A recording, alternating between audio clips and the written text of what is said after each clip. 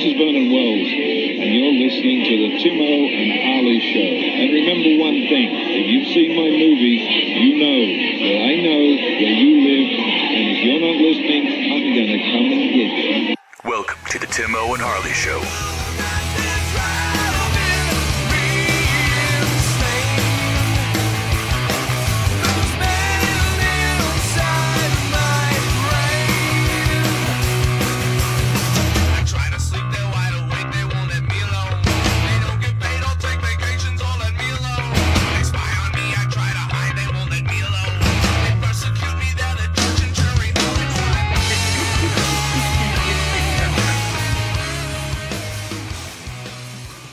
Thank you for listening to the Timo and Harley Show. I am Timo. Over there is my partner in mind crime, Mr. Ben Harley. Say hello, Harley.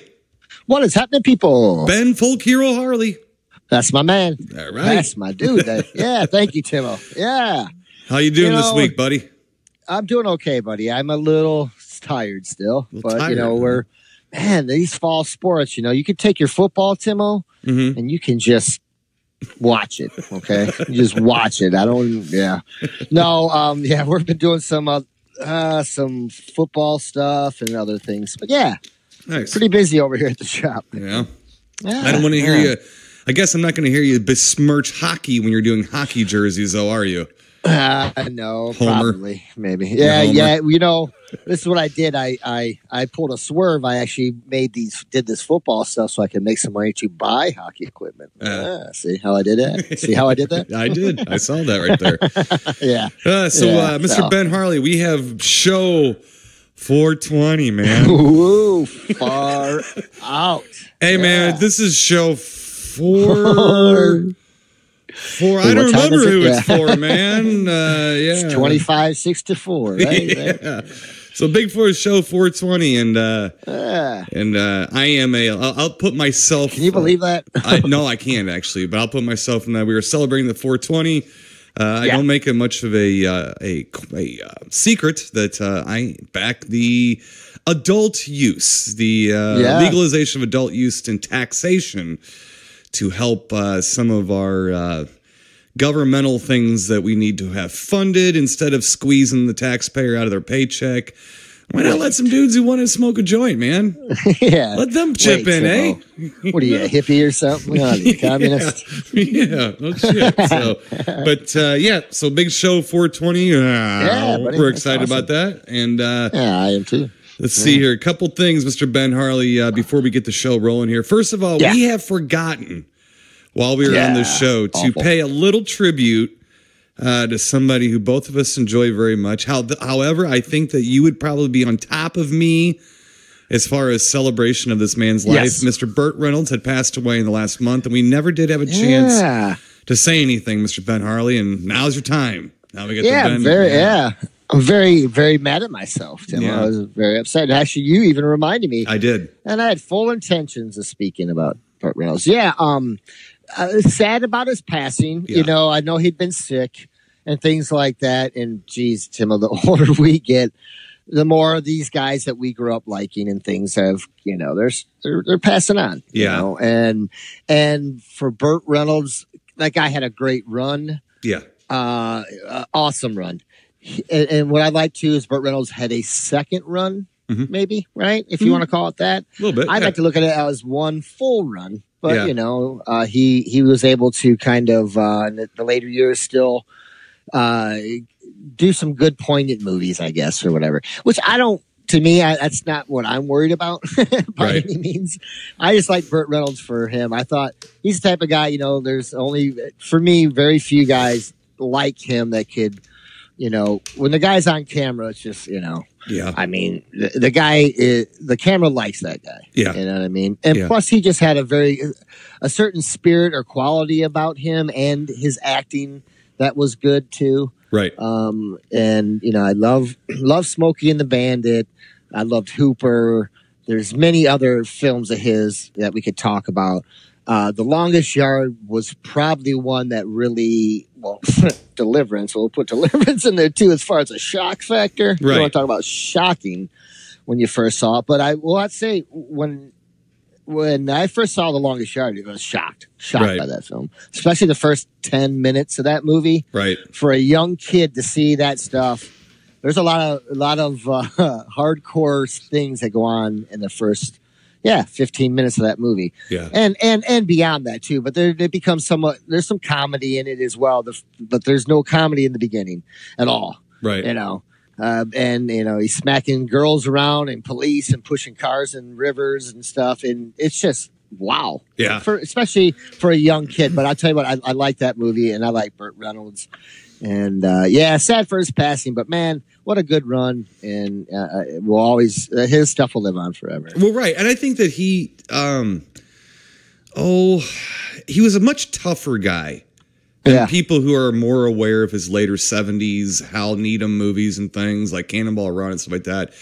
Because I was helping Danny Hicks at a Wizard World up in Chicago, and the whole Evil Dead crew was there again, and Burt Reynolds was there. And I remember, I think I even texted you. Yeah, I even texted you like, oh my God, I'm sitting, because I was literally sitting like 5 feet away from Burt Reynolds in the green room.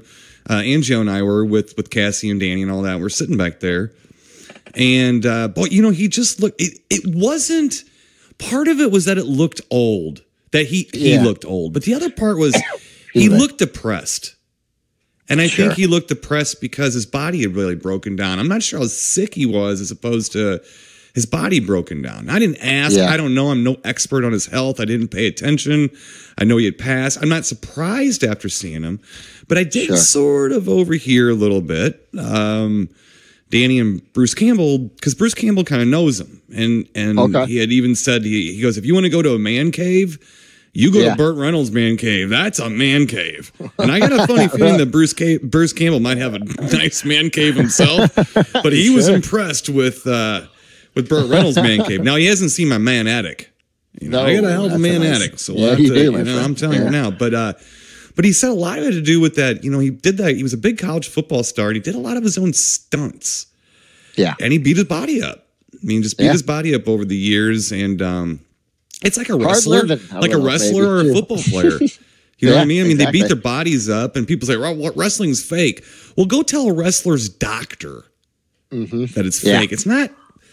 It's not fake in every single way. Let's put it that way. You do get hurt. You know, it does hurt and stuff. I mean, you can't fall from a top turnbuckle and feel like you just landed on a pillow. It's not the way it happens, you know. So, but it was a little sad. I was kind of glad to see him there at the same time. But then you also think it's kind of sad to see him there.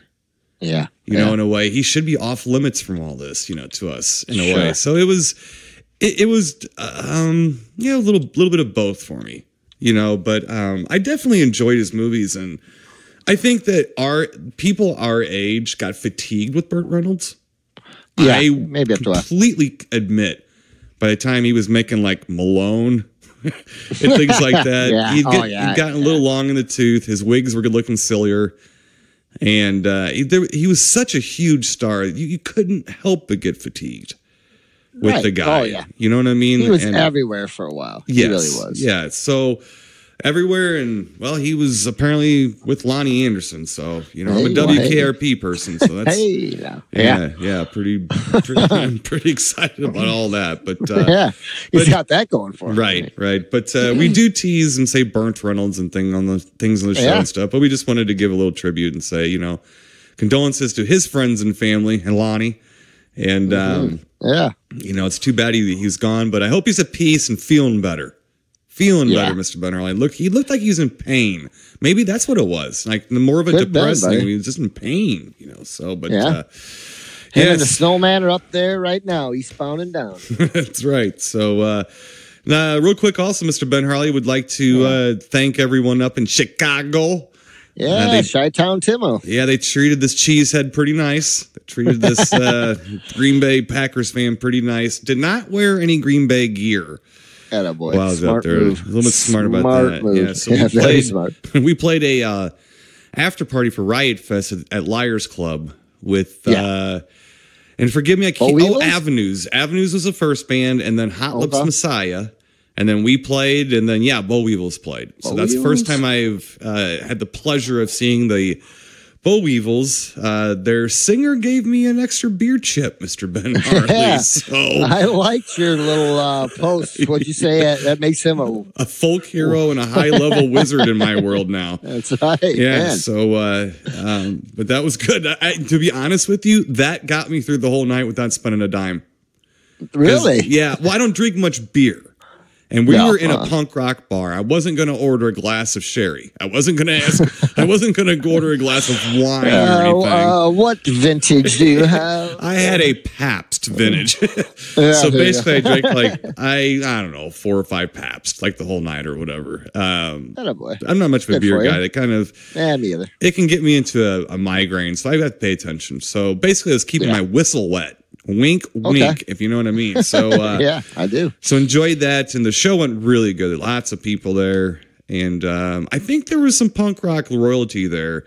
A lot of people were showing up from Riot Fest and Ubers. Like we were standing outside smoking and everything, and Ubers kept pulling out these real nice, almost, kind of reminded me of like limos pulling up to an award ceremony. And then the dirtiest motherfuckers get out the back of the limos, all these like punk rock guys. And some of them, you could clearly tell they had played a set because they looked kind of disheveled. They just played a set and came. And let's see, Mr. Ben Harley, another announcement. This is our big 420 show. So instead of us talking about random movies, far out, man. Instead of talking about random movies we watched over the week, this week we're going to do something a little special. We've been talking about the movie Primal Rage, the newest Bigfoot horror film directed by Patrick McGee. It's been making the rounds, at least in our brain pans here on the show. And so we decided we're going to talk a little Bigfoot before our official film. So we're going to have a half Bigfoot show. Half this whole show is going to be Bigfoot.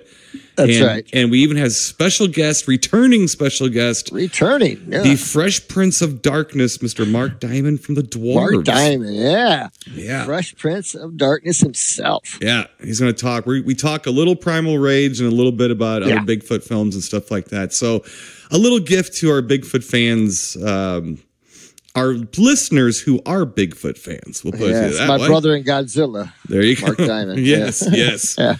And so we're going to speak a little bit about it. Now, that being said, Mr. Ben Harley, I'm going to kind of start out here a little gently. Sure. And we're going to talk Bigfoot. We're going to talk Primal Rage. But we'll start off by alerting people to there's 2 films that are on Amazon right now. 2 Bigfoot documentaries that I watched. And Ben Harley, I was texting you. And that means something. If I'm watching something, I'm texting you. It means there's a sexy Bigfoot documentary out there. So let me start off with this one. This movie's from 1999, so it's not new. Okay. No new evidence or anything, but it's called Sasquatch Odyssey, The Hunt for Bigfoot. Okay.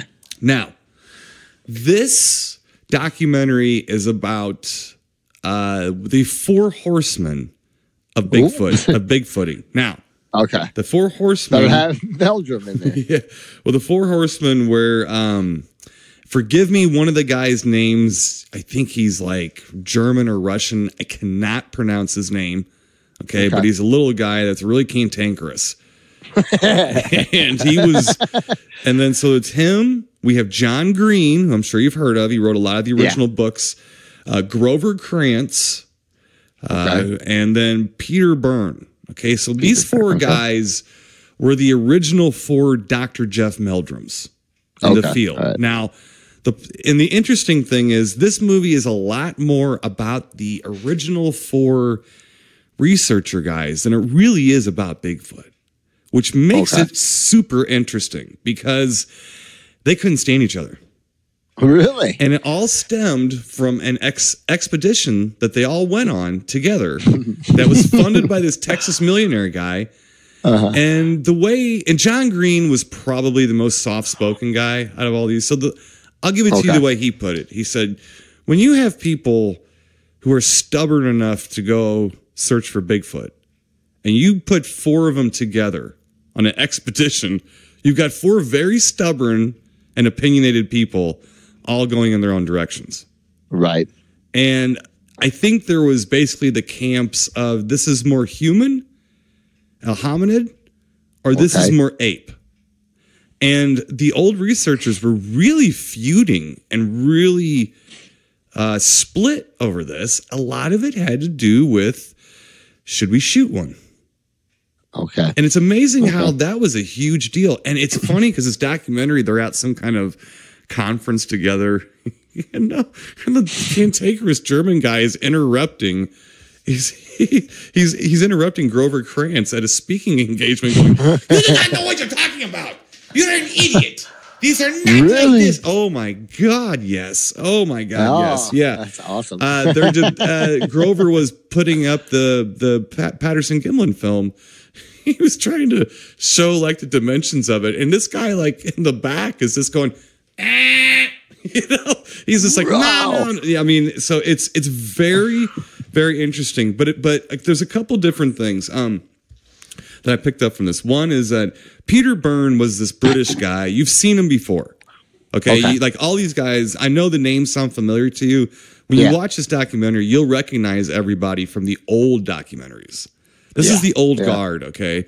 And Peter Byrne was out there. Peter Byrne was out there for 38 years looking for this thing. Did you know that? You want to know what he found? Nothing. 5 prints. Really? In 38 years. Wow. He was out there, man. Yeah. I mean, he wasn't like in my backyard. He wasn't in 8 acres of woods. He was out there, you know, and found that. And I found that insane. And he said that basically that versus the people he's interviewed forced him to keep going on. And he was reminding people. And the funny thing is that he said, well, there's reports going back 200 years. I'd like to make a little point here. There's reports by white people going back 200 years. Anyone with any skin tone, an indigenous person to this area goes back thousands. Thousands, yeah. Yes. And this, thank you. This distinction bothers me. It bothers me. And I'm not playing the race card. I'm playing the intellectual card. Yeah. I mean, what? Yeah. Yeah. You know what I'm saying? It's like, so I'm just saying, it's like, so, and let's switch white person with scientist. Yeah. You know, so that's, I don't know. So it kind of bothered me. So again, it's called Sasquatch Oddity, The Hunt for Bigfoot. Harley, you got to check that one out. Thing. Yeah, I will for sure. It's history. You know what I mean? It's like, and it's done so well. It's so good. It is old, but you're not looking for new evidence. That's okay. Sometimes I enjoy going back and watching the older ones. I really do. And they also do go back and talk about the Patterson Gimlin footage, and I believe John Green was one of the people who came back and casted the feet from that. Okay, and you will also find out how these guys got into Bigfoot, which is good. It's interesting, yes, because they got into it organically. Like, I didn't believe in this, and then there it is. There it is. Yeah. Next up, there's a new one. Cool. Yeah, there's a new one out called Cultured Bigfoot. Cultured Bigfoot. Yes. Yes. So this, I watched that watched that as well, my friend. You did watch it. Not with you. Not with you. All right. Well, I was there in spirit. Well, I'll start off here and just kind of give a little rundown. We'll see what you think about it. This one had people like Cliff from Finding Bigfoot, Lyle Blackburn, Bobo, Jeff Meldrum again, of course. Some of it was shot at the Ohio Bigfoot Conference. I do believe that this past one that we weren't at. Some of it was shot at Cryptid Con, which we have not been to. And there's a poor podcaster guy talking in the woods who has so many mosquitoes circling around him. He looked like Pigpen with the peanuts. Yeah, he did. But this is a good, what I told you, Ben Harley, and I want to see what you think about this. What I like about this is that it was candid. Yes. They weren't homering for Bigfoot. They were candid. And as I told you, even Bobo makes a comment. Our show was kind of ridiculous. Yeah, he said that he and Cliff, neither of them liked the show. Right. He said. So it was silly to them, too. What did you think? I liked it. What did you think about that one? I liked it, Timo. I watched it in 2 parts. I enjoyed it, but here you go. It'd be a surprise, surprise. It was a little slow. Really? It just was, for me, it's a little talky. Now, some of it I did enjoy. And did you notice old Jeff Meldrum was sitting by the fire pit there, or the fireplace? Oh, yeah, Salt Fork at the lodge. Right by where our, right where we used to have our booth, Timo. That's right where, feet from it. Yes. But no, I enjoyed what was being said for the most part. Mm-hmm. I liked what Meldrum was saying. And even he said, and I don't think it sounded conceited, but like he was saying, just by people like himself lends a little credibility to the argument, and also a lot of people are getting into the field because of, and they mentioned some of that. The gentleman from the Cryptid Museum, Lauren Coleman. Yeah. I like some of what he said, but then, so he was a little cantankerous at times as well, too.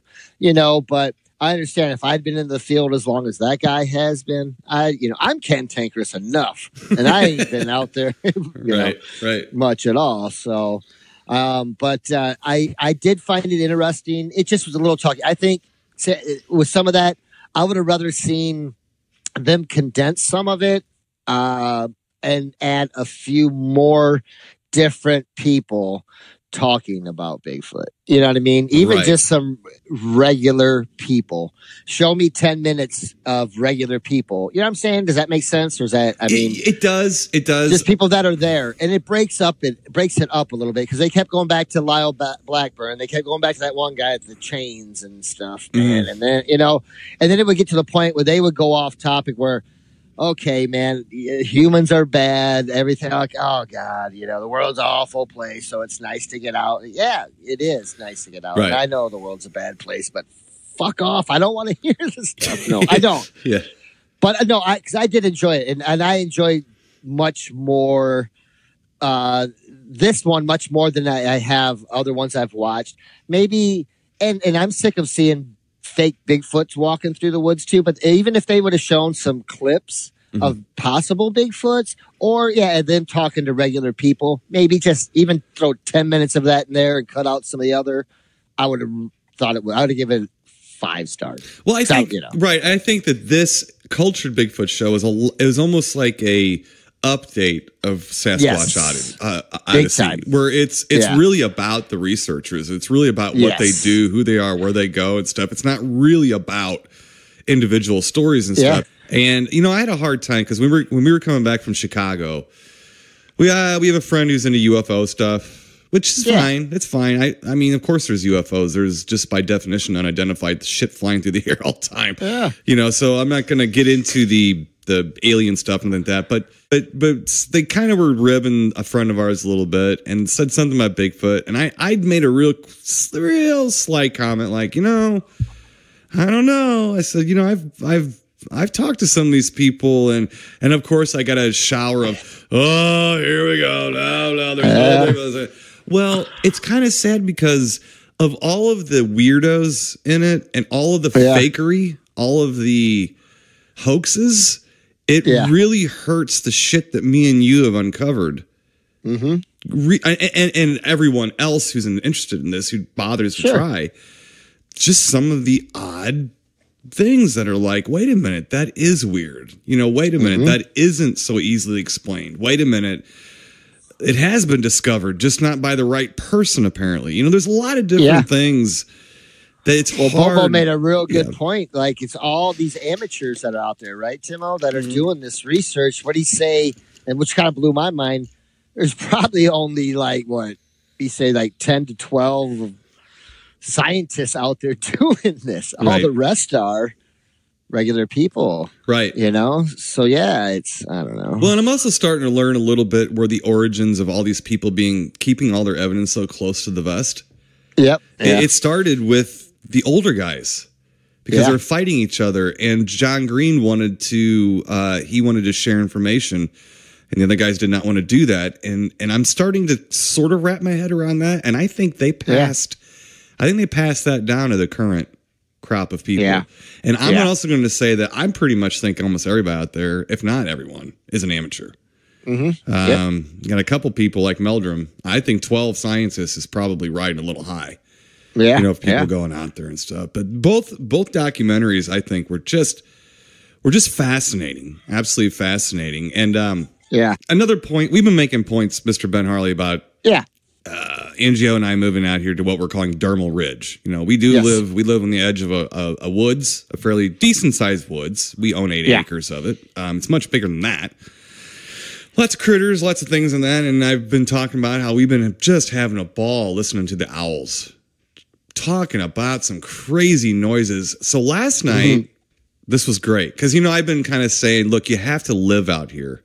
Sure. You know what I mean? You have to live out here to understand what you're not hearing when you're at home. So people who live in a neighborhood or something like that, and even if they go every weekend out and search for Bigfoot, you've got to understand what you're hearing is not unusual. You don't know what usual is. Like, it's almost like a squirrel, like watching traffic. They're not from the woods. They're not used to that. You're not used to coming in here. So last night we're listening to owls, and I am not kidding you. We hear this. You know, like that. It sounded like a monkey. It was an owl. We know it was an owl. We know it was. It was an odd owl. You know, might have been an unfortunate owl. I don't know, but it was an owl nonetheless. But you know, it's almost like researchers are walking in the woods. Okay. Yeah. When I'm out spraying bush honeysuckle in my woods, I don't hear anything. I don't hear anything when I'm walking through the woods at all. Why? I'm traipsing through the woods. I'm traipsing through the woods. I don't hear anything. But we live here. And now that we are a part of the woods, at night, man, do we hear shit. If I'm not walking through the woods, if we're just at home and we're sitting on the porch or the back deck, I'm still telling you, you hear things you don't hear when you don't live there. I hear weird stuff all the time, very strange, and I'm not, go ahead. Yeah. Well, it's funny, Timo. I'll try to do this real fast, but Sydney and I went out to the War of 1812 battlefield finally, and we walked through the woods and stuff. My problem is the woods were real short. We ended up walking way far around and almost died. So of heat stroke. But anyways, in through the woods, she's dragging you by your hair back home. Yeah, pretty much. But yeah, I'm looking, and there's some tree structures, Timo. Now, is this patch of woods big enough to support a Bigfoot? I don't think so. Right. But there were some interesting things. Now, what did that? I don't know, but it's about the same stuff that you might see on them shows. Yes. Be like, oh, that's a squatch. That's a squatch. Yes. I don't know what did this. I don't know what twists a branch that high up, but also, you know, there's some high winds that can go through. Now, we're not a tornado alley by any means. Right. But, occasionally. But we get much more high winds. But there was some interesting stuff. But then again, also, people are out there cutting these logs up and things to make the trails. And when it floods, things happen, too. When things flood, giant trees tend to build up or push things or mash things over or end up making structures of their own. Mm-hmm. But there were a couple things that caught my eye. Now, I wasn't taking a 3.5-year-old too deep out into the woods off the beaten path to investigate. Right, you know what I'm saying? Yeah. But there was some interesting stuff. I'm going to say, Timo, without a shadow of a doubt, 99.999% sure there's no Bigfoot in them woods. You know what I'm saying? Right, so, right. But hey, I'm having fun. But still, there's some of the same goofy shit that these guys are out in the woods seeing. Right. You know what I'm saying? Now, I don't know. Well, I am fascinated by some of them structures. I really am. I am. Yeah. Not so much here. But way, way out. But who knows? You never know. Right. Well, I see them out in my woods, too, because trees, they fall in odd ways. And they really do. They fall very more odd. They fall more than I ever expected. Well, I've seen so many trees. If the wind's blowing and it blows back, these tall trees blows back 10 feet, way up at the top. Right. Sways 10 feet, it's going to shoot a branch kind of far. Oh, yeah. You might not see it all the time, but it's going to shoot a branch. So... it's a possibility. Right. And that's what I'm thinking while I'm out there. Right. Well, remember the tree in my front yard that was twisted in half? Yeah. There was a tree twisted in half in my front yard. Okay. Yeah.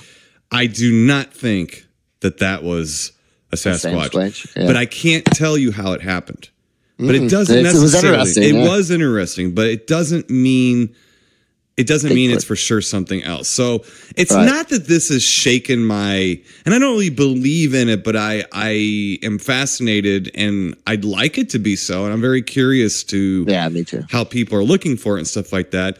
It doesn't affect my interest in it. It just focuses.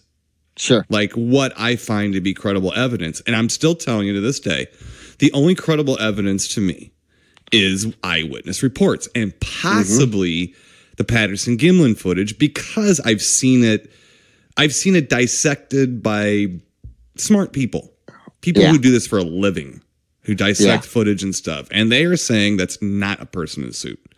It looks like it from a just glance. It certainly does, but so anyway, but I can't tell anyone I know for sure it's real. I can't say that. Right. I can't say that, so I'm not going to, but there's a lot of evidence and I think it's interesting still. And I love having mysteries anyway. So I'm prone to it. I admit that, but Harley, you know me well enough to know I'm kind of a skeptical bastard, though, too. Yeah. Hard for me to trust anybody. So I do come at it from two different directions. Now, all that being said, I do enjoy living on here, and hearing this stuff is helping me along. It's helping me get focused in on this. Now, getting to Primal Rage, which I would consider this a semi-official film. Okay, we're going to have Mr. Marc Diamond on here in a few minutes. We're going to give his opinion on Primal Rage before we get to our official films. So, but now me and Marc Diamond had seen Primal Rage a couple weeks ago. You finally picked up the Primal Rage this week. Did you buy it or run it, or how'd you get it? I rented it. Okay. iTunes, which I won't be doing anytime again. So just stick with the Amazon. It's much more simple to.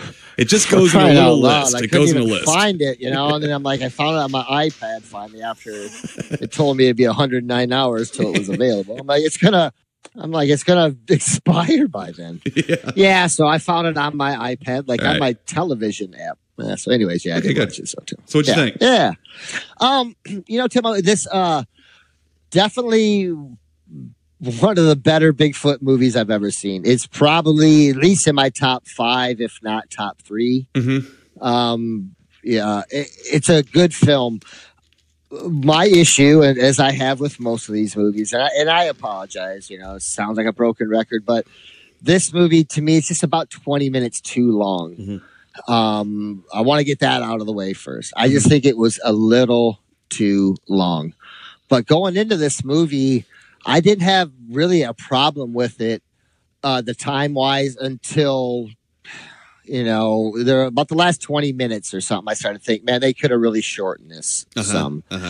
But up until then, I liked the first half hour a lot. And I think if the rest of the film was as good as the first half hour, 45 minutes, it might be my favorite Bigfoot movie. I kind of had a problem going in. So you liked the build-up more than you did the action?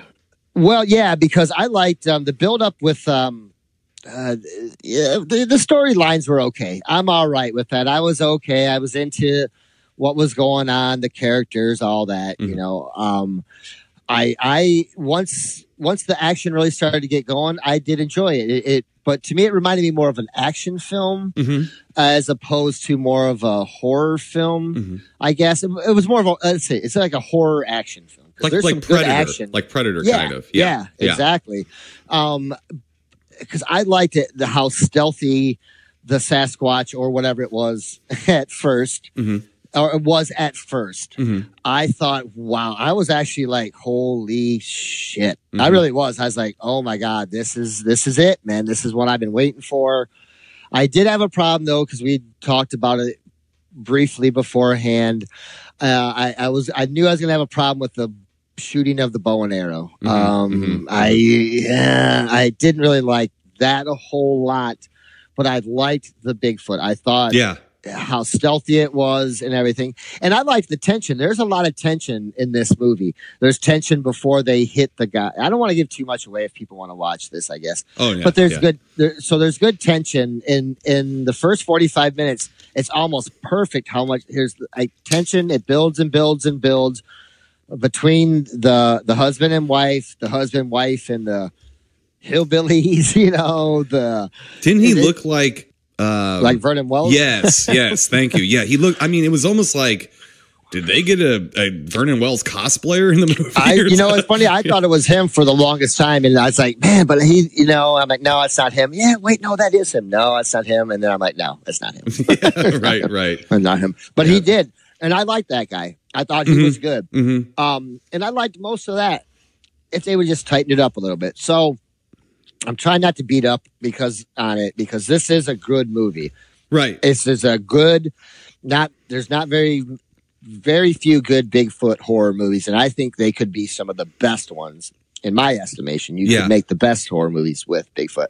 So this one is good. I like the Bigfoot. I thought it was cool. I just think it needed to be trimmed up a little bit. Now, do you mean the Bigfoot, the creature itself, or the story? No, the story. The story just needed to be trimmed up. Now, as far as the Bigfoot goes, I think it looked good. I thought it looked great. It does. Mm-hmm. I like the mask kind of that it's wearing. Mm-hmm. I don't want to give away the rest of it for people who haven't seen it, so we could talk about that some other time. Mm-hmm. But I do think it's a very good, because they keep it kind of hidden at first, a little bit, not much, because what I liked about this movie is what I like about Exist as well, is it happens day and night. There's not, you know what I mean? Right. And that's scary too, with, being out in the woods and the Bigfoot, because most people think, oh, it just comes out at night, no, this thing's everywhere. Right. And I liked that, and the way it blended in with the forest and things like that. Mm-hmm. So, I'm probably, if I had to, I would give it 3.5 out of 4 stars. Mm-hmm. I think it could be a 4-star movie, but there was just some of it just dragged on a little much for me. Mm-hmm. The ending, but I have a hard time with endings anymore on a lot of movies. So this one, same thing. Exists. I had the same problem with the ending. I didn't really understand it, kind of. Mm-hmm. This one I understood, but I am okay, I guess, with it. Yeah, I'm okay with it, but it's just, I did like it though, Tim. I did like it a lot, though. And that's when coming up here, when I'm talking to Marc Diamond, it's very similar. It's almost like we're being very critical of it, but we're also saying, to the filmmakers and everyone else, it's like we're not insulting you. We're being critical because we actually care enough about this stuff that we are going to be critical. But what I was kind of saying is that, and I don't mean this as an insult either, it's kind of an average horror film, which in today's age is like an Academy Award-winning horror film because they all suck. So it's like an average, okay, horror film, but above average Bigfoot film. And as far as the Bigfoot, this is very interesting because it is kind of going back to the arguments between the original 4 horsemen of Bigfooting. It's that it looks way ape-like, but it acts way more human-like. Yeah. So, and that's a different thing in Bigfoot films too. There hasn't been a lot of that, except for sex. There's been a lot of Bigfoot films. Us human women, man. Human women must be the hottest thing in the genome. In the entire ecosystem, because everything wants to have sex with our women, including Bigfoots. Humanoids from the deep. Yeah.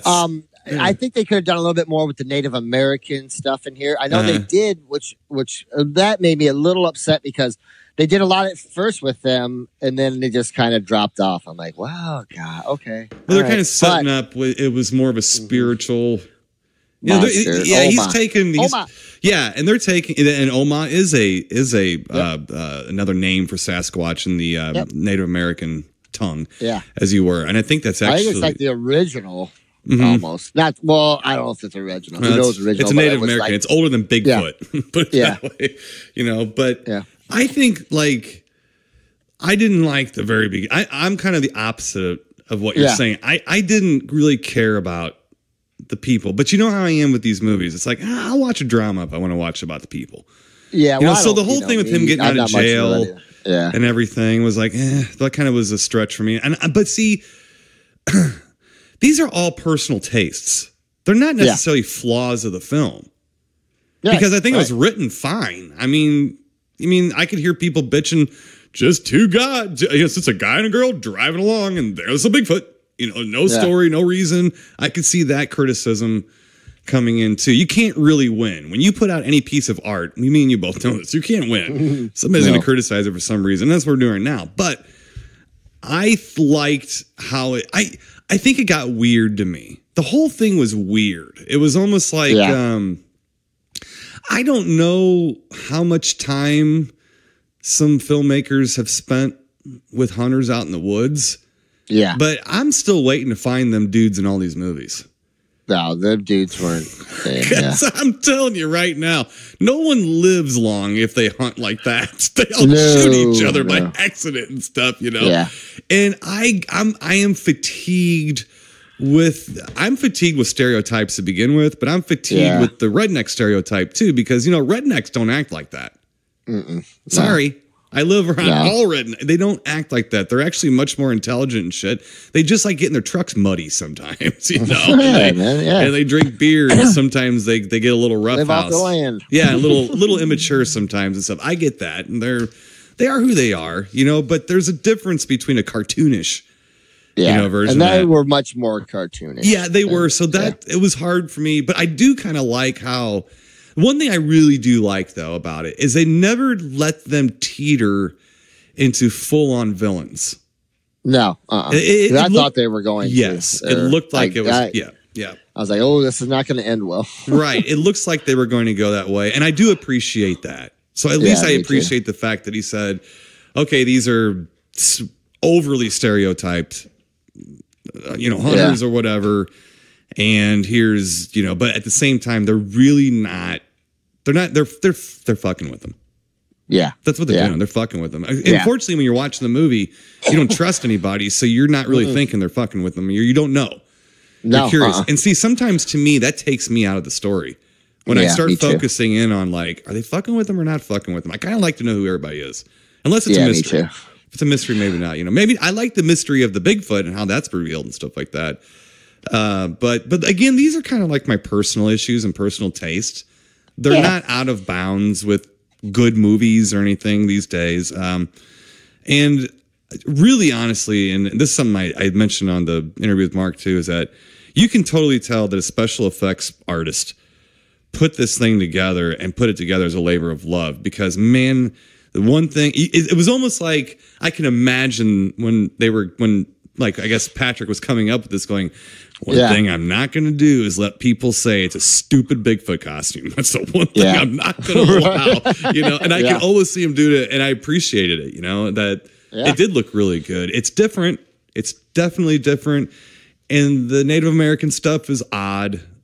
And it's odd too. Sort of like the hunters are a little odd. It's just it's a little off, But there ain't nothing wrong with that. It kind of sparks your interest. I do agree. No, I like the guy who played the sheriff. I liked his character. I did. Yeah. I thought he was one of the stronger characters in the film. And I did. I thought he was good. I was hoping for a little bit more out of him at the end. Yeah. Well, I was like, oh, okay. Well, there you go. Yeah. So I think that it could have. I think there's a couple of things that could have been tightened up. But these are. I mean, we're kind of really just being normal critics of films, which is what we do every week.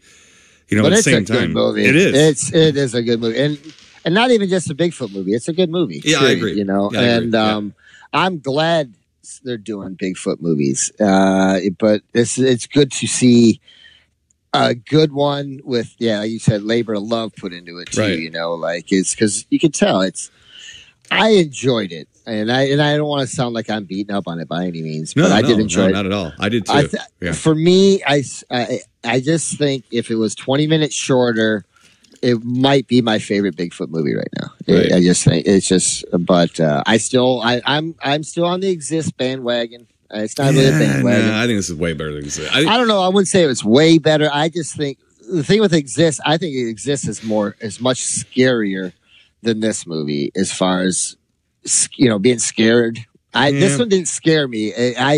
Which is what action films don't scare me. Predator did it first because you didn't know what the hell that was. Right. Now, at first, this did scare me because he was lurking a lot more in the, but then after that, it was full on just destruction. You know what I mean? Right.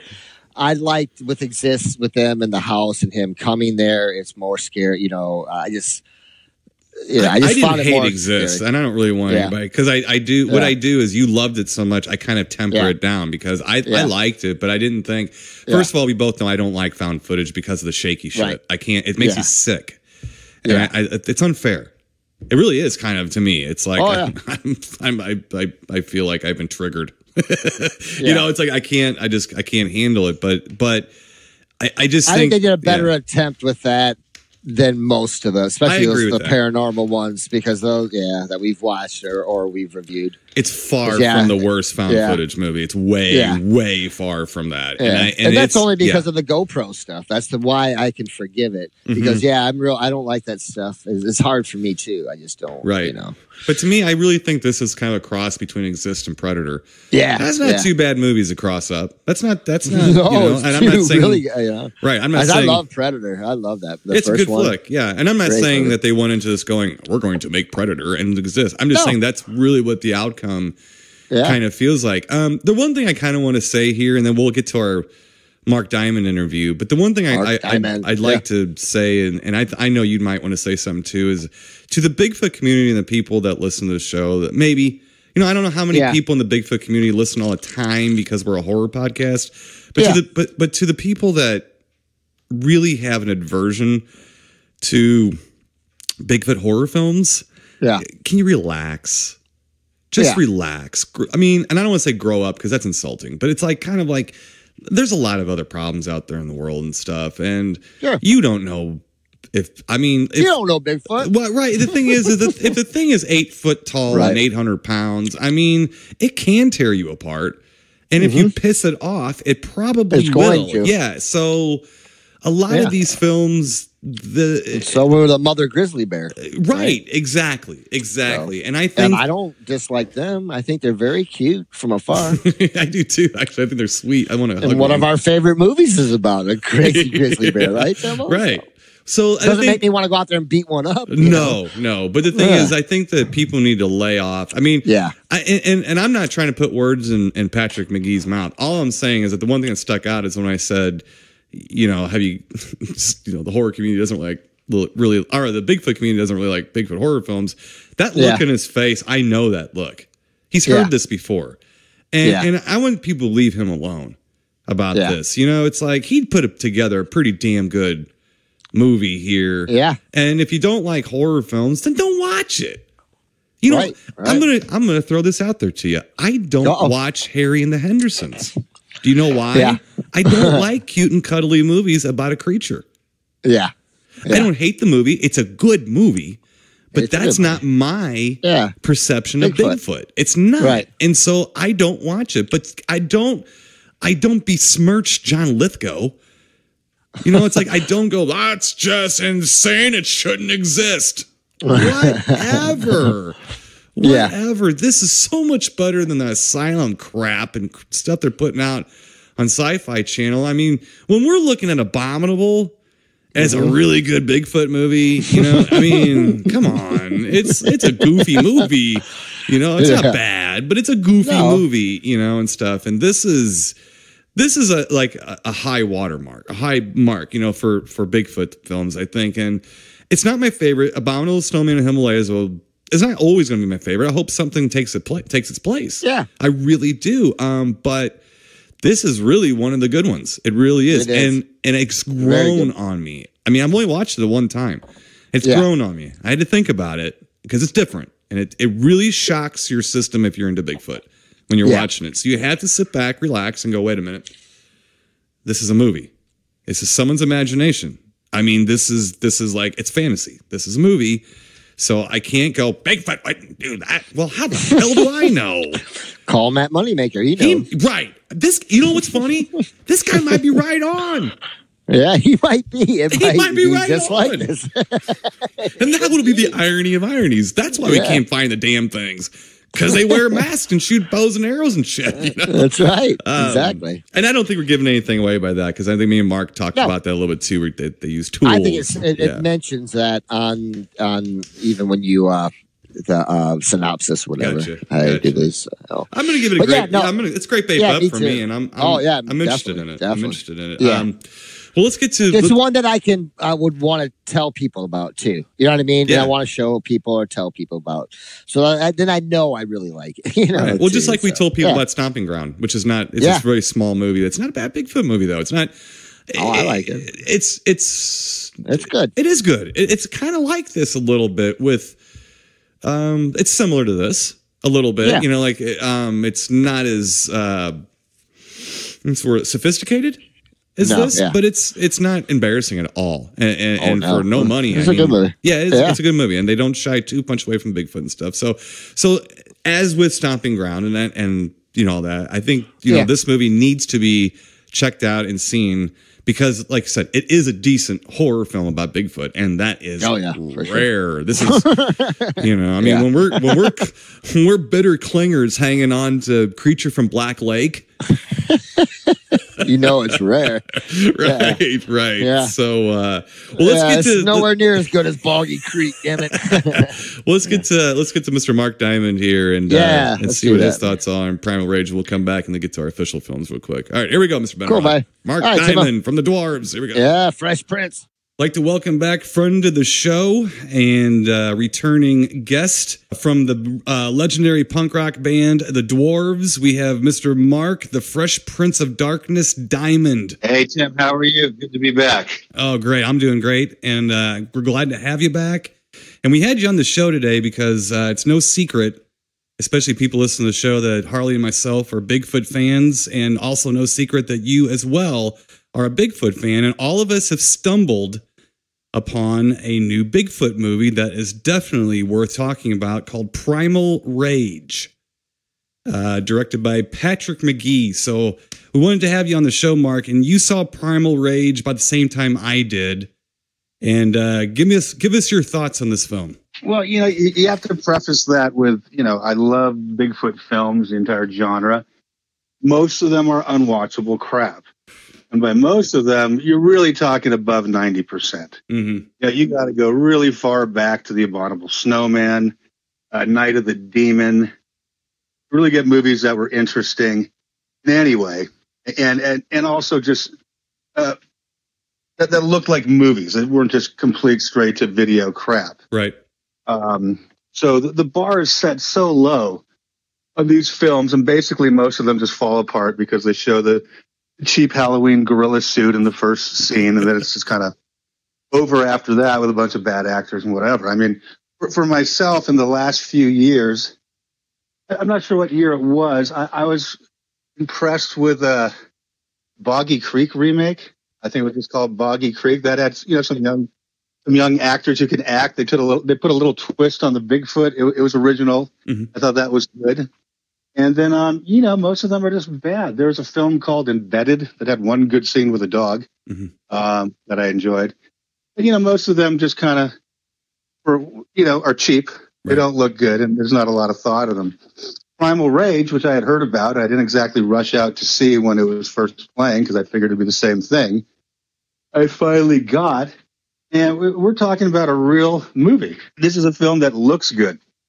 It looks good.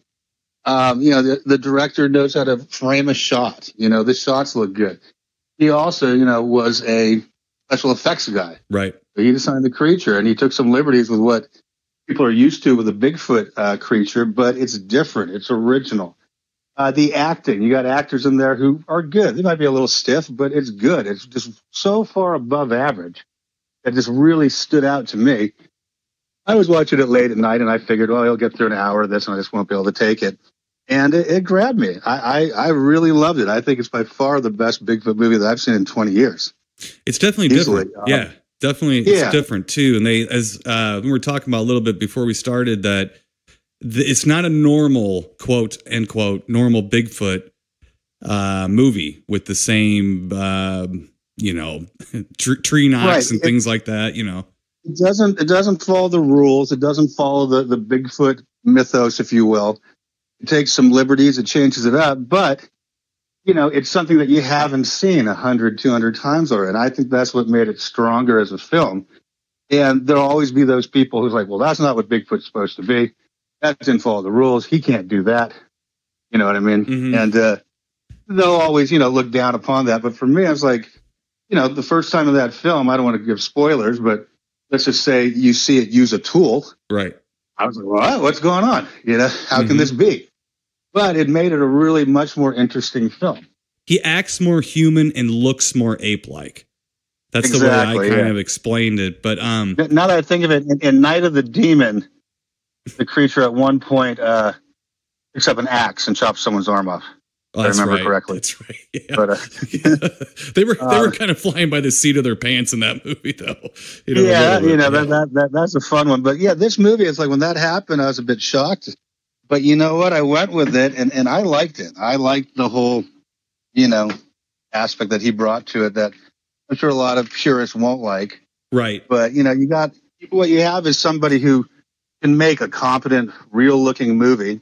Got people who could actually act and hold the story, and then he put a twist on it, which I give him all the credit. The creature looks different, but it looks good. Yeah. And the actual the gore and violence effects are fantastic. Yeah. See, I was concerned when I was watching it, so I need to see it again, and I'll tell you why. Because I basically watched the movie very guarded.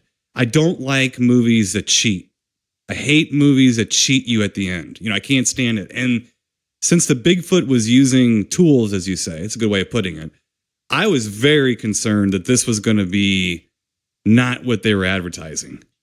I thought this was going to be some Shriek and the Mutilated comes to mind. Something that is not what it's appearing to be. And since it was, and had a mask on too. Right. Shriek and the Mutilated, it's funny that you bring that one up because there's another one which fell apart so quickly at how cheap and horrible the monster looked. But then in a way, it makes sense at the end when it turns out it was a cheap, horrible costume. Right. So now that I think about it, maybe they were brilliant. I don't know. Yeah, right. I remember watching that movie, and the twist on it was interesting, but the movie will never live up to the most amazing poster art from any movie was from that film. When I saw that poster art, I couldn't wait to see it. That is true. Well, see, so that all made me concerned when I was watching Primal Rage. And the other thing, too, is... and Harley and I have been through this a little bit, even with our little movie we put together, because there's a little horror element to it in that the Bigfoot is dangerous. And a lot of people in the Bigfoot community do not like a horror movie surrounded by Bigfoot. They do not like, because they think it's insulting, I guess, to the creature. They don't think it's a dangerous animal. We'll put it that way. My point of view is anything that's like 10 feet tall and, 800 pounds is probably going to be dangerous just by definition to a person. Right. And you know what?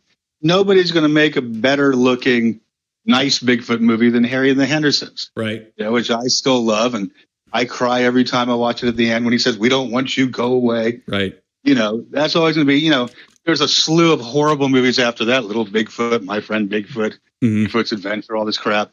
There's never going to be a better, nice Bigfoot. The classic ones you have are things like the original Boggy Creek, where it's not killing people, but it's still scary just because of the nature of a big hairy thing outside your window. I always thought of Night of the Demon as being the best killer Bigfoot movie. Abominable comes to mind more recently. Mm-hmm. But this one, I was very, again, I set the bar so low on these things. Right. The moment it came on, I'm just like, wow, it looks like someone actually knows how to use the camera, frame a shot. Right. Just basic things, you know what I mean? Right. Like that. They're really lacking most of these films. Like that was our, not the bad, sci-fi channel, effect kind of things or whatever, or acting. It's like, it was just way above. And then I personally enjoyed the twist. I embraced it. It surprised me, but I went with them. Right. And I liked it. I thought it made it a better film. I can enjoy the bad Bigfoot films to a point, and then there's just so many of them just flooded the market that I just can't really enjoy it for the sake of it just being shitty. Well, right. And some of them are literally Halloween costumes from Walmart or something like that. They seriously, they make these movies and they just put a guy in a costume like that. And it's insulting to me. That is the one thing with Primal Rage. The thing with Primal Rage is before I watched it, I kind of did a little research on it and stuff because I bought it and I wanted to look at it, make sure I wasn't wasting my money. And I saw a couple stills of the Bigfoot. And they weren't good stills. They weren't like right on it or anything like that. But man, I was like, I don't know. It doesn't look too good. But what was interesting though is when you saw it in the film, when it's moving and everything, it looked really fantastic. And I don't mean the design as much as it looked very good. It was done very well, whatever the design was. Right. And I think that's a big high point of it. I agree too. I had seen a couple stills and I'm like, that looks kind of weird. It's a little more apish, whatever. It didn't blow me away. When you see the movie, it takes you a while to realize it's wearing something. Right. Also, one thing I thought that he did really well was, having it in frame the whole time while there's dialogue going on, but you don't notice it until it moves. Right. There's one great scene where they're hiking around a big rock. They're just talking. You're watching it and whatever, and it goes, and suddenly you see that it's been there the whole time. It stretches out its arms and stands up. I thought that was fantastic. And then, he uses that trick a few more times to less effect. Mm-hmm. But that initial shot, I thought that was just great. Right. And I kind of feel bad. I feel a little bad for Patrick McGee, too, because when I met him at Horror Hound, and I mentioned to him that the Bigfoot community doesn't like horror films, and he gave me a very distinct look that, yes, I'm aware. And I think it's sad that I don't know, some people will shut their minds off to watching a film. It's a fantasy. It's a horror film. And I've mentioned this to Harley, too. It's like, they make horror movies about killer bears, lions. I mean, we've watched a movie with Suzanne Summers, Ants. Everything in nature can kill you. And I don't understand why they get so offended if it's a Bigfoot killing people. I really don't understand. I do understand that these people aren't coming to it as horror movie fans. That's something we learned quickly. That these people are not horror movie fans. They're not fantasy fans. They've seen something. They're average plumbers, police officers, accountants, all getting together, telling their stories. I get that, but you got to have a little fun with it. I don't get it, but then again, I'm a fan of horror films. And also, he took it in a different direction. He had it doing things that people aren't used to seeing it do. And that's true. The Indian spiritual connection and whatnot. I mean, goes outside the box of your average, we were in the woods, we saw something, and it got kind of scary type deal. When I'd spoken to you prior, you mentioned that it almost at a point takes on sort of like The Predator. Yes. But, which to me was a total twist, total turn, but I actually embrace it. At first I was a little shocked, wait a minute, what's going on here? Then I was like, this is different, it's original, and I thought he did a good job of it. Yeah. I enjoyed that. And I think what's kind of cool about it is I only watched that one time. I only watched it, but even not watching it again, it's growing on me as I'm thinking about it. Yeah, I went back the next day and watched certain scenes again, and I really enjoyed it. I'm the opposite of most Bigfoot researchers or whatever, the community. I was a little more kind of, I could give or take the human drama that was in it with the guy getting out of jail and stuff. It was somebody trying to write a story and trying to make the characters three-dimensional. I get that. But sometimes in a horror film, I don't care. I mean, I don't really care. Interesting thing about that guy, the main male character, they shot most of that film, and then they took a break or they had budget stuff or I don't know what, for whatever reason. And then they came back about 8 months later to finish the end. Mm-hmm. In that interim time, the guy was in a horrible car accident and lost his lower leg. Really? Yeah, it's on. If you watch the making of on the DVD or whatever, I bought it. He actually lost his leg during the break. Oh, and when he came back, he's wearing the whole final fight scene and all that. Yeah. He only has one leg. By that point, they fitted him. The doctors got him a prosthetic and he learned to walk with it. But he was very aware of not wanting it to be obvious. You know what I mean? Yeah. When into the story, but again, another little tidbit about that. Yeah, a bunch of the final scenes was 8 months later, and he at that point had lost his leg below the knee.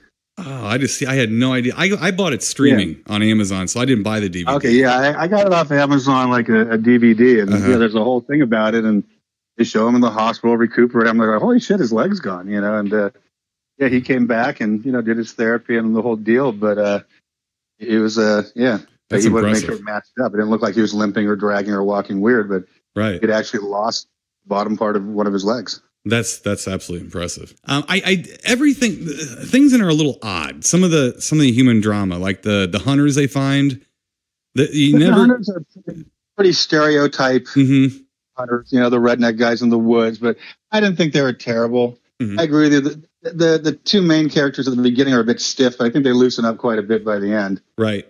It does get to be more about the one thing I don't like about it seems like a trend in horror films, and I hear people say this almost in a vitriolic way. They're like, "Oh, have you seen?" It's the worst are zombie movies. When people say this, like, "Oh, have you seen X movie?" And I'm like, "No." "Oh, it's great. It's a zombie movie." I'm like, "Oh, there's a lot of zombie movies." And they say, "Oh, no. Yeah. This one's about the people.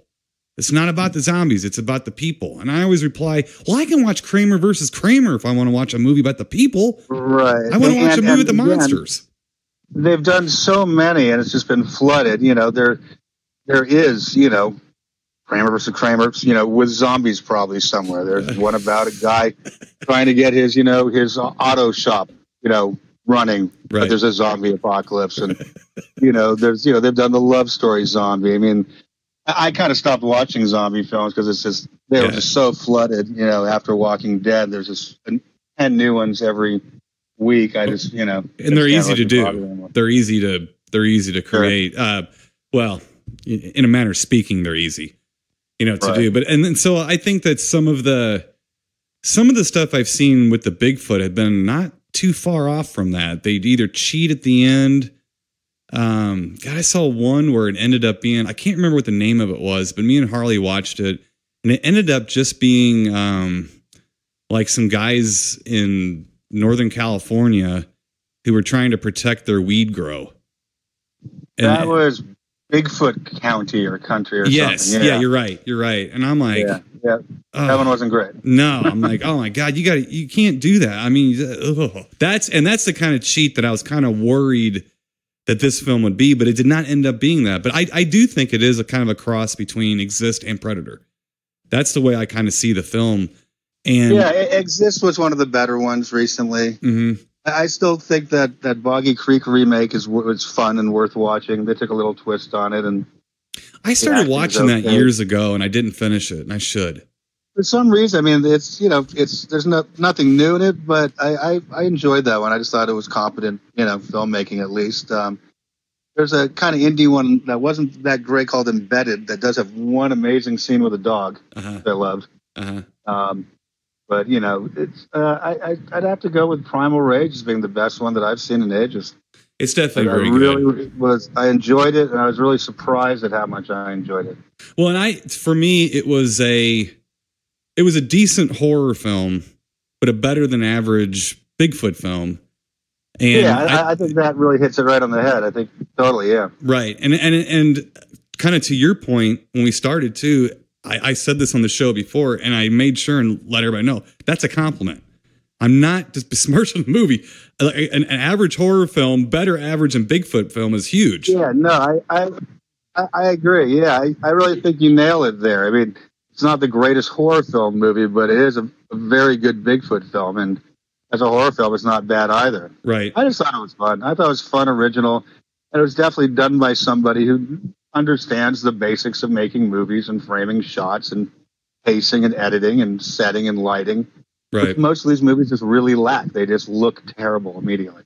And this movie looked good. Right. Yeah. And from my point of view, also to your point, is that it was created by a special effects artist.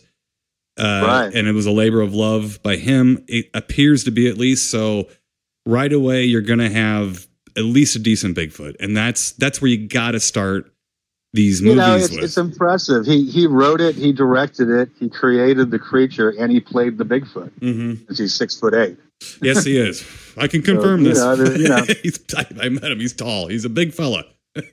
Yeah, I mean, to me, that's pretty neat. You know what I mean? I wish him the best. I look forward to seeing what he makes next. Right. Because I really enjoyed this. I thought it was really good. I thought it was fun. Absolutely. I think you do nail it. It's a better than average horror. It's definitely a better than average Bigfoot film. Right. And it's not a bad horror film. Well, I know I'm going to get you a copy of Stomping Grounds, which is a movie that Harley and I'll I check that one out. Yeah, have reviewed and watched, and our friend Teresa Tilly from the original Evil Dead film is in it. She plays the mother of one of the characters, so she's in the beginning of it, which is what got us to watch it. And to be honest with you, just like you were saying, it was hard for me to even start to watch because I'm like, oh God, and I'm just so. I got a bad attitude about these movies because of what you said. They're horrible. They're all horrible, and this one was good. Yeah, it's like, you love them. You consider it kind of part of your job to watch them. Right. And there's that point where you just get flooded with so much material that's just really bad. Yes. I mean, sure, Snow Beast is a bad movie, the made-for-TV one. But we remember as a kid, so we remember it a little more fondly. Yeah. And, it's not a great movie. The thing doesn't look good, but there is some tension in pacing. There's something to it. Right. Because, I mean, I can look at my Bigfoot collection right here, and I just have a million movies that are just absolute, unwatchable crap. I mean, the Sci-Fi Channel Yeti comes to mind. I don't know if you ever saw that one. Yes, I did. Yeah. I've tried them all, too. That's the one that it looks like a hairy mummy that for no particular reason can jump over mountains. Yeah. Remember that one? Yeah. Oh, I do. Yeah, I've tried them all. I've tried them all too. Myself. I mean, things like that really just kind of make you not want to watch any other ones. There's another sci-fi one called Rage of the Yeti. They're just so bad. Right. So bad. But I say props out to this guy, and I really enjoyed his film. And I do agree with you. And even when I met him, I didn't shower him with praise except for thanking him. I thanked him for making it because it's a decent Bigfoot movie. I didn't say it was the greatest thing I've ever seen or nothing like that. And I'm sure that's what everybody wants to hear, but I think that that's way more of a compliment from people like us that are thirsting for a good Bigfoot movie than he might realize. The surprise that I felt at the enjoyment that I got from watching this film, I wasn't expecting anything. It stuck with me a lot longer. It made me a lot happier than, say, the disappointment I felt when I saw Alien Covenant. Oh, yeah. Yeah. Let's put it that way. Yeah, I agree with that. Yeah. So it's like, this I was expecting nothing, and I really, really liked it. The other one I was expecting the world, and it was just kind of disappointment. So if you put it in those terms, right, it made you happy, then there's got to be something good about it that you like. Well, and that's what I felt about Willow Creek. I really wanted. I was interested in seeing it, but then it just kind of like I don't know. I'm kind of over the found footage stuff. I mean, Cannibal Holocaust was 79. Yeah, that's another thing that got done to death, and no one will ever do it. I hate Blair Witch Project. I can't watch 5 seconds of that. I can't stand it. Mm-hmm. As far as found footage goes, there's Cannibal Holocaust that did it first, the best, and it'll never be topped. I hate it. Well, Mark, thanks for stopping by. Digitally. Thank you for having me. And speaking about Primal Rage, and I know Harley, this is a big week for us, our big 420 show, and we're glad to have you on to talk about it. And I'm sure we'll have you back on here soon. And hopefully it'll be because there's another good Bigfoot movie. I'd like to think there's another one coming down the line at some point. Hey, congratulations on the 420th episode, and thank you for having me back. Well, thank you very much, Mark. We'll talk to you soon.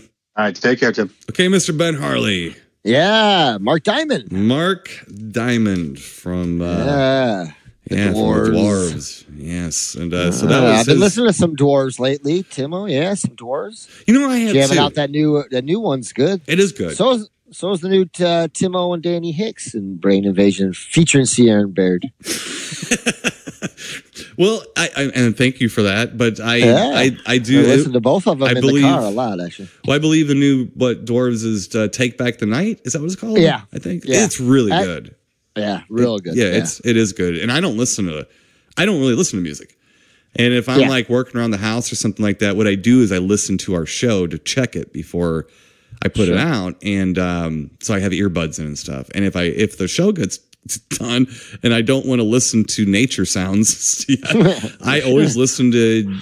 Dwarves are a big thing. I listen to them a lot, at least once or twice a week. Yeah, they're probably the only band that I'm not involved in that I listen to once or twice a week. So, and that's enjoy it very much. So you need to besides pick up the Burnt Reynolds project. yeah, besides that one. So yeah. But I don't blame you. I don't blame you. Yeah. So pick up the Dwarves records, and thanks, Mark. Yeah, thank you, Mark. So we have now let the world Godzilla. Yes, we have now let the world in on our thoughts on Primal Rage, and go check it out. Yeah, seriously, seek it out, people. Right. It's well worth. And if you're a Bigfoot fan and a horror fan, man, it's like you got reasons to support it either jelly. way. Yeah, you've got reasons to support it either way. Yep, exactly. So, and we would like to encourage people to rent or purchase. It's on streaming, DVD. You can rent, buy. Check it out. Check it out. Tim, to tell you the truth, if I saw Bigfoot, in fairness to the horror Bigfoot movies, I don't care if I saw a Bigfoot with a bow and arrow, or if I saw a Bigfoot stand there with a flower. I'm going to shit my pants either way. You get it? Yeah. I'm going to. Yeah. I'm going to turn and run. Right. I don't care. So, you know what I mean? Because he could beat me, but didn't shove that flower up my wazoo. I don't know. Right. You know? So, and in contrast to that, if I was out in the woods and I saw that leading lady out there in that wardrobe, I would shit in my pants too and run, but that would be from embarrassment. Yes, yeah. Oh, she was a cutie. I think she was Scarlett Johansson's younger sister. We're going to stop there because I can't go any further. I can't. She was very attractive. Okay, so Good Primal actress, Rage. There we go. Semi-official film. Semi-official. That sounds like me. Let's get to our official films for this week, Mr. Ben Harley. Yeah.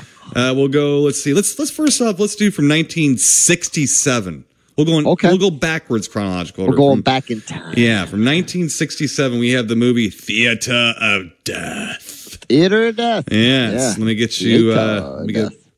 Let's see. Movie guy out here. Get him out here. Get your storyline synopsis. Here we go. Okay. Welcome to the Theater of Death in Paris, where a troupe of young actors specialize in gore-drenched Grand Guignol plays directed by the cruel, domineering Philippe Darvas, Christopher Lee. But when a series of horrific murders plague the city, the trail of bodies leads directly to the theater and its cast of the damned. Is the sinister Darvas responsible for the gruesome crimes? Or is the stage set for an even more ghastly surprise? It's an odd film. It's understated. Might not be. It's definitely a theater horror film. Somewhere, I don't want to say Phantom of the Opera because we're not really in that territory.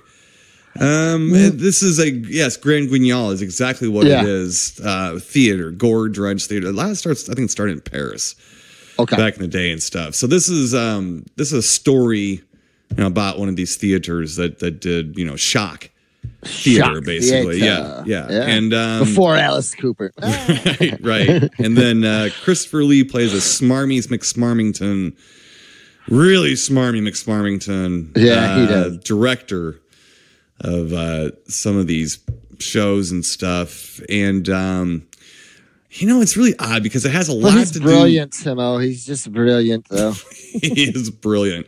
I'm pretty sure he's wearing a hairpiece too, to be honest with you. It's kind of like looking at that going, I don't know. I don't think your hair rolls like that. But anyway, so things I worry about while watching a movie, Mr. Benner. Yeah. But basically, there are murders about town, and Christopher Lee seems kind of Jack the Ripper style, right? Kind of Jack the Ripper, yeah. And Christopher Lee seems to be kind of a nefarious hypnotist. Yeah, let's put it that way. And he gets I think he gets some of his actors to act under hypnosis. Yeah, to get a better performance. That's bizarro. Yeah, to get a better performance out of them and stuff like this. Now, Christopher Lee is top billed here, but the real star of the movie is Julian Glover. Who plays the good guy, Harold Handsome Pants. I guess he's some kind of doctor himself, I believe, right? He's some kind of... Yeah.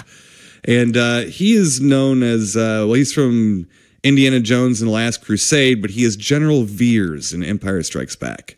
Ah, yes. So that's who he was. Now, my main criticism with this, it's kind of a convoluted mystery. Yeah.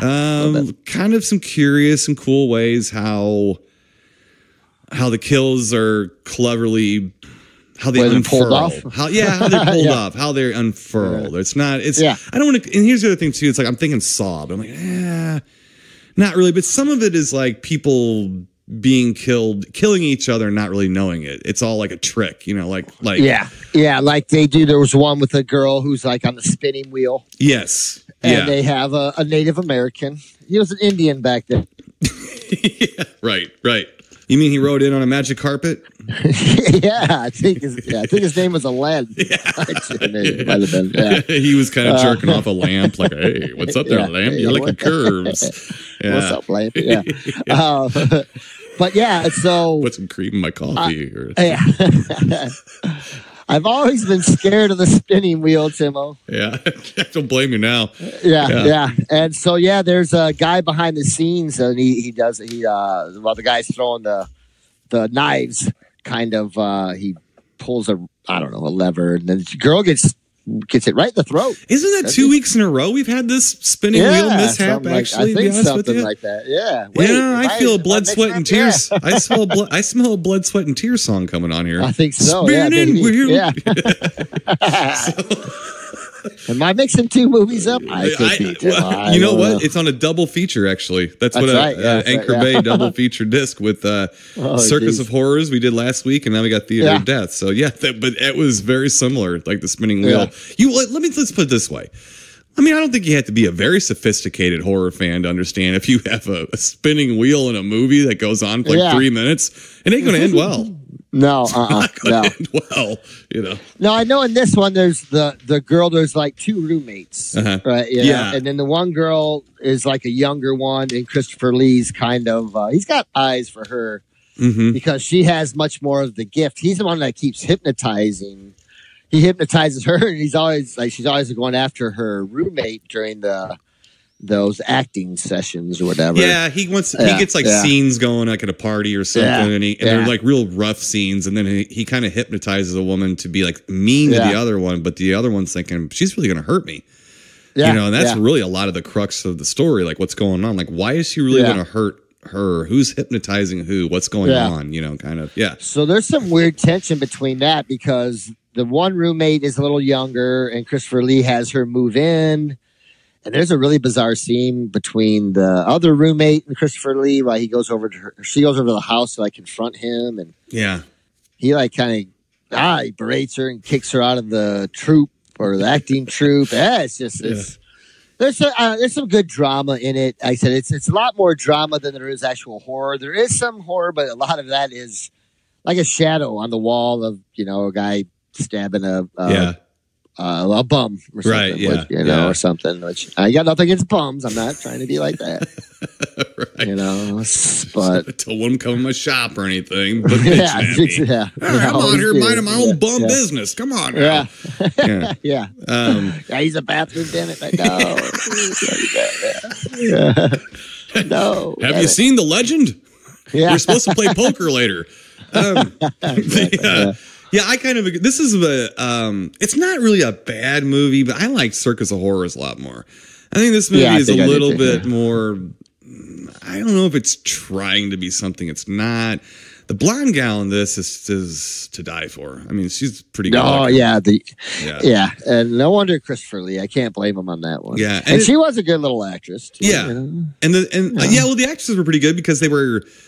It can't be easy to be an actress or an actor in a film and then act like you're acting. Right. And then make that different enough to where the audience knows that character is acting. I've always been fascinated by that. In movies, like, man, that's really difficult. It would seem like it's really difficult. I don't know. Maybe they just have to act worse. I don't know, for a little bit and then come back out of it. But that can't be easy either. I mean, it's just not easy. No. Acting's not easy anyway. People think it is until they get. If you think acting is easy, answer me this: why is it that every time there's a camera stuck in your face, you do something goofy? Yeah, exactly. Because you're uncomfortable and you don't do so. You go, hello. Or the big one, you stick your face right into it and look back. Everybody does that because it's very disconcerting to have that camera on you. You know? And in films, sometimes they're right on you. They're right on you sometimes. Yeah. Or get into a room full of people standing on the other side of the camera watching you while you act or do your thing, your promos, whatever, right? Yeah. Yep. See how much you might sweat a little bit more, or you know what I mean? It's just right. It's a little bit different. You're right, though, buddy. Yeah. But it's a well-made movie. Yeah. It's not.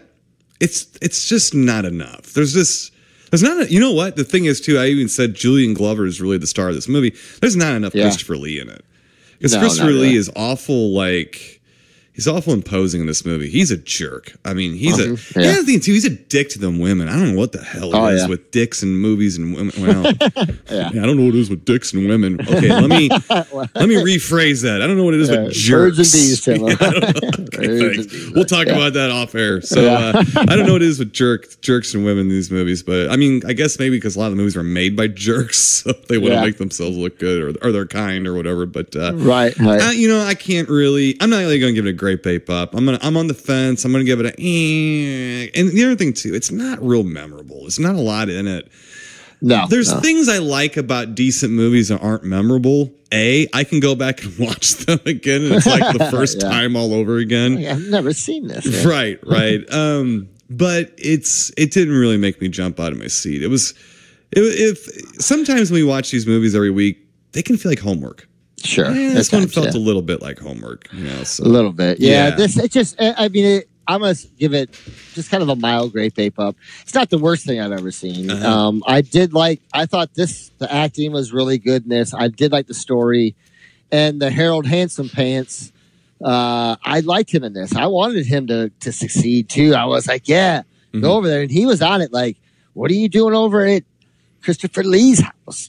Stuff. He was over there on it, because I don't think they were actually a couple. He was wooing her, Timo, I think. He was trying to woo her. But he was looking out for her because he knew that how smarmy Christopher Lee was, especially after he went to the first acting session or whatever. It was like, wait a second, this is, and so I actually must say I did root for him in this film. So, and I usually don't root for those guys too much because those guys are little jerkatins too. Most of them, right.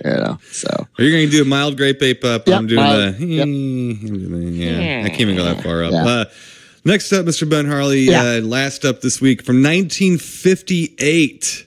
58. We have Blood of the Vampire. Blood. Blood of the Vampire. Right. Okay. I thought there was a vampire. There's supposed to be a vampire. Here's a little story summary for you. A little plot synopsis, story summary, whatever the hell you want to call it. Whatever Here we go. All right, get out movie guy again. Here we go. Come on, movie guy. A man and his wife are terrorized by mad scientist Dr. Callistratus, who was executed but has returned to life with a heart transplant, along with his crippled assistant Carl. I've heard that before. Fucking Carl. Yeah. The anemic mad scientist, believed to be a vampire, conducts blood deficiency research on the inmates of a prison hospital for the criminally insane to sustain his return to life. Okay. Yeah, I mean, pretty much. That's pretty much it. If you have seen, yes, this is a almost exact same movie as Revenge of Frankenstein. Okay, here's the thing. Yeah. This is not a vampire movie. This is totally a Frankenstein movie. Yeah. If you ask me, I mean, I'm sitting there watching this going, no. This is all about reanimating dead people and, the big lumbering henchman, and there's a lot of stuff. It's totally and that guy had a nice eye. He liked the nice eyes. Like googly eyes. He sure did. The thing is, it's written by Jimmy Sangster, who wrote for Hammer, and he wrote Revenge of Frankenstein about the same week. Oh, okay. I'm pretty sure he just took two scripts and said, "I'll just call this one vampire." Yeah, go here. Because from here, white out this. Let's go with, Well, because Revenge of Frankenstein is a sequel to the original Hammer one, where they think he was executed, but he ends up in a mental institution experimenting on the inmates. Okay. Yeah. Okay. Right. Yeah. So it's the same story. And even Angio said, "Didn't we just watch this? Like, isn't it the same?" And I'm like, It's really close. It's really close to that movie. So she was correct about that. That girl, Angie. Yes. So again, it is a basically a Frankenstein story driven by the archetypal deformed lab assistant played with panache by Jason Voorhees Sr. Yeah. Oh man, he was a looker. He sure was. Now the vampire, supposed vampire. I didn't even see any fangs in this movie. I don't think there was one fang in this whole movie. Man. It really is like this guy, this Dr. Callistratus. He's dead, buried and Voorhees Sr. digs him up, I think. And then he forces some drunk doctor to do a heart transplant. Listen, Ben Harley, back in like the 1800s, if all you had to do is go to a pub and find a drunk doctor to do a heart transplant, we'd be much further along in health technology, I think, at this point. Man, you know how many drunk guys I know down at the bar? Oh, man, I could... Drunk doctors? Just remember, Harley, I know that, but in reality, let's just get rid of all the humor here. Do not let them give you a heart transplant, no matter how much they sweet talk you. Okay? Let's just remember that, all right? So, again, it was written by Jimmy Sangster, wrote for Hammer. He also wrote Curse of Frankenstein, which is, okay. And like I said, Revenge of Frankenstein, it's the same movie. It's the same movie, except the very end. At the end of Revenge of Frankenstein, he's killed by a pack of wild inmates. Yeah. In this movie, if you remember the end of it, remember dogs. I was telling you. You remember I told you about a movie I was watching. Oh, it had to have been last year, and I said that's the most original ending to a vampire film. That was it. Yeah, because I haven't seen this not too long ago. But this is sort of more of a medical vampire, and I'm being kind. Yeah. I'm being kind. So it's almost like a self-inflicted disease. That this. Now, the one guy, the one gentleman gets put in prison, the one doctor, right? Yeah. But he's falsely in prison, but then he ends up being basically the assistant to the vampire, the Archie Bunker looking vampire. Right, yeah. Callistratus. Yeah. Callistratus. Yes. Now, it's funny because Callistratus, as the movie wore on, he became much more of a villain. You know, he was good. I didn't mind him. I mean, even though we didn't see... We saw one bat, right, Timo? There was a bat. One bat. Or there was a bat at the end? I know he did when he came out of the... we had the one guy save him, after they had the drunk guy do the heart surgery. He turned into a bat and flew away. Yeah, that was weird, wasn't it? That was like a weird effect. And that was... Donald it came out of nowhere. It's like, oh, there it goes. It was like a cartoon or something, too. It was very odd. Oh, it was painted. It was very odd, when it happened. Yeah. And that's Donald Wolfett. The thing is like, me and Angela looked at each other. I was like, boy, he could have been Bela Lugosi's stunt double. Yeah, because he looked a lot like... He looked like... At first, I thought it was him. I'm like, no, come on, hold on a second. Right. But like, because this is... Doesn't happen often to me, but I said I didn't mind him as a character. He was okay, but when the doctor that's in prison meets him, because basically he brings him to that prison to be his assistant. Mm-hmm. So when he first meets him, he walks in the room, and that doctor gets up out of the chair and looks at him. And it's one of those where, the Three Stooges, thing, I'm like, right. And he says something weird, and I was so taken aback, I was laughing. I'm like, oh my God. But I said as the movie wore on, he was much more of a menacing character. But at first glance, I enjoyed it. I didn't mean to laugh, but I was like, holy God. Right. Man. I don't even know what he said, but when he got out of the chair and looked back, because he was a mixture kind of between like maybe Bela Lugosi stunt double and Grandpa from the Munsters, a little bit, a little bit, right. And so, but I don't know, Tim. This movie, it's got some good, this could be a real good movie. But it's just not. You know what I mean? It has the elements, but it doesn't have enough of the horror. And if you're going to show me a vampire, I need to see a couple fangs. And there was a couple plunging necklines, not enough. You know, but it didn't have your girl Barbara Shelley in it. Oh, yeah. I like her. Yeah, big time. Yeah. Yeah, so it was. I mean, and she was in Quatermass in the Pit, Village of the Damned, stuff like that. So you do like. I mean, I did say I wonder if he noticed the old Barbara Shelley was in there because I think he liked her. But it is a British film, but it's not a Hammer film. But it feels so much like it because again, if you watch this movie and Revenge of Frankenstein back to back, you're going to kind of know what happened. Jimmy Sangster double dipped. He double dipped his story. It's a good story. But this is nowhere near as good as Revenge of Frankenstein. And we just reviewed that not a hell of a long time ago, right? Right, yeah. It's about the same story. But this one just does not, it doesn't hold, it doesn't look good. You can tell it's not Hammer. It's trying to be, but it's like has half the budget of a Hammer film maybe, which is, ooh, you're getting a little low. Because Hammer movies were not high budget. So you're getting kind of low and lighting's not as good and stuff like that, but so it's kind of a poor imitation of it in a way. Yeah.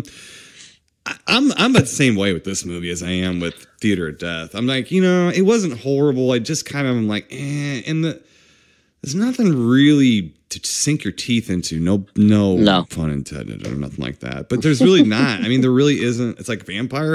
I put a little question mark and pointed toward it in my notes. I'm like, there's no vampire in this movie, and it's like I said, maybe a medical vampire. But then again, if we would have called it a Frankenstein story, where's Frankenstein? Because that's not Dr. Frankenstein, No, I mean, and the only creature in either one of these movies this week was Voorhees Sr. was Gary Googly Eye. Yeah. He was a handsome devil, boy, I tell you. He sure was. He did. He drove the whole damn story somehow, So, he did. I'm going to give this one another, I don't know. I really don't want to poop on either of these movies because it's not like they're the worst things I've ever seen. They're terrible. No. They weren't that entertaining. They didn't really. That's the thing. They don't hold up. They're just kind of like, they're there, and it's like they are in the deep Amazon of my collection. Let's put it that way. Yeah. They're there because I'm a collector. They're not really there because I couldn't wait to get them. It is what it is. I bet you couldn't wait to get this one. Blood of the Vampire is streaming on Amazon Prime. I believe there's actually two different versions of it streaming on Amazon Prime. Theater of Death was on an Anchor Bay double feature with Circus of Horrors we did last week. So that is how we saw them. And Ben Harley, that's about it. That's what we got. So we got. What do you got? Well, what are you going to give Blood of the Vampire? What do you? Okay. Yeah, it's an awful movie. Awful. You had fluttering lips. And it wasn't bad. There's not like it was like bad acting. It just was boring. A little boring. You know what I mean? It's just, I think both me and suffered. vampires too, and kiss my butt in the first place, and then Well, I mean, they're both. I think they both suffered from that. A little bit too. So, but Well, Ben, let's get out of here. Thank you for joining us for our 420 week. We'd like to thank Mr. Marc Diamond again for sitting in with us and chatting a little bit about Primal Rage, and hope everybody checks that out. And thanks for talking a little Bigfoot with us too and everything. So thanks, Marc Diamond, and everybody else. Yes. Yeah. So I don't know what's going on next week, Mr. Ben Harley, but it's going to be post 420. So whatever the hell that means. So it'll be 421, bro. Yeah, right, exactly. So until next week, Mr. Ben Harley, stay spooky, and we'll talk to you then. Keep it creepy, people. You've been listening to the Timo and Harley Show, brought to you by ScreenPrintingFactory.com, your affordable one-stop solution to all your screen printing needs.